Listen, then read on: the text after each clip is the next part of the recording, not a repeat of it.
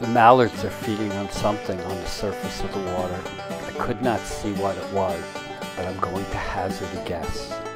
The birch trees right above there and at the other end of the pond are shedding seeds. The other day they were shedding seeds onto the ice and the sparrows were in on them.